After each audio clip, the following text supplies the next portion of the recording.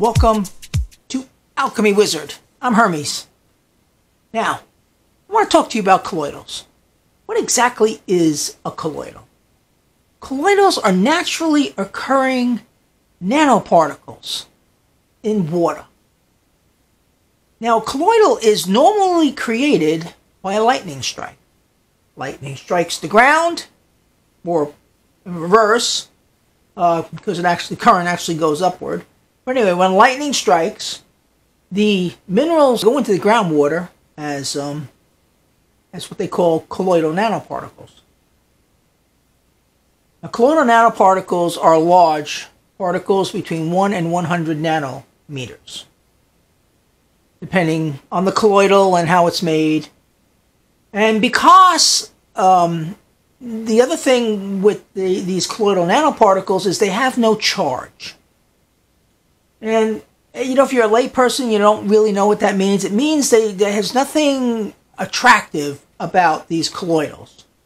And that's good when you take them in the body. When you ingest a substance like a vitamin or something like that, you are ingesting a charged particle. And what happens is that charge is going to be attracted to the tissue in your body.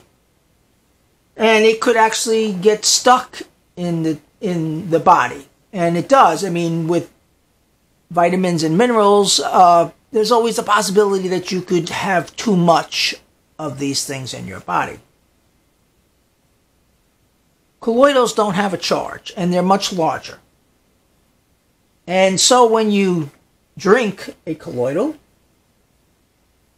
you have these nanoparticles floating through your system that are not attracted to anything in the body, so they don't get stuck in the body. So there's no way you're going to build up a excess of these things. But the body knows how to handle it because the body has been drinking these colloidals since we were walking on the planet. They occur naturally in spring water, in very high concentrations in spring water. City water, not so much because it's processed. Rainwater to some degree, but not too much. Groundwater, they'll be in groundwater.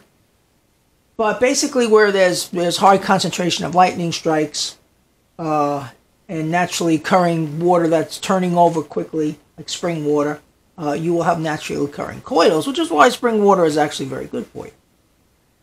So when we artificially make colloidals, we put the colloidals into the water, which may not be there in the concentration that your body needs it. And your body knows what to do with these colloidals. It sees them and says, "Oh, I know exactly what to do with these colloidals. These are natural. This is something I know about." And it grabs what it needs as these colloidals are flushing through your system. So if you're drinking an iron colloidal, this happens to be an iron colloidal here. You're drinking an iron colloidal, it says, "Oh, I need that iron. I'm going to take that iron." And now you know what else? It doesn't have to process that iron. Because it's a naturally occurring colloidal, it doesn't have a charge, your body instantaneously knows what to do with it and use it. It doesn't have to process it.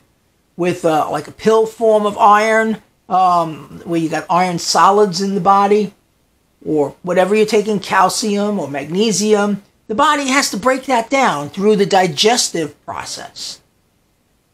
Not so with colloidals. Colloidals go into the water in your body, which are 99% water, and they flood through your system. And if there's a part of your body that needs that particular nutrient, it says, "Ooh, look, I can grab that." So that makes colloidals extremely good for the body.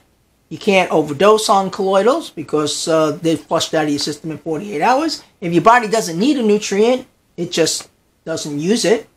But 9 times out of 10, you're going to need that nutrient. Now, the colloidals come in various kinds of metals. Gold, platinum, zinc. These are not, these are not strangers to the body. I mean, if you look at any vitamin bottle, you're going to see a whole host of metals in there. Iron, zinc, you'll see chromium, nickel, molybdenum. You'll see a whole bunch of different things in that vitamin bottle. But those are all ionic substances, which you have to be very careful with the concentration you're taking. And like I said, the body has to break that down. So let's say you take, a certain amount of this mineral in an ionic form. You're going to, your body may have to discard 70 or 80% of that ionic material and only use 20 or 30% of that material. Well, that's quite a waste. And not to mention the rest of it just builds up in the body. It gets trapped in the tissues in the body. So, colloidals become very efficient in the body. And you'll feel the difference right away. And each colloidal does something different. I could spend an hour talking about what each colloidal does.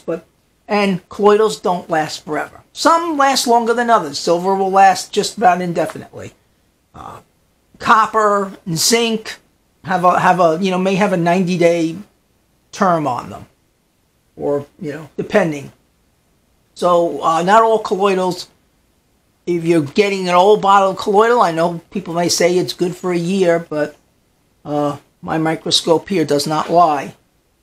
Some last longer than others. So I try and ship colloidals out as fresh as possible, so that you get the longest amount of use out of them. Alchemy Wizard. Talk to you again soon.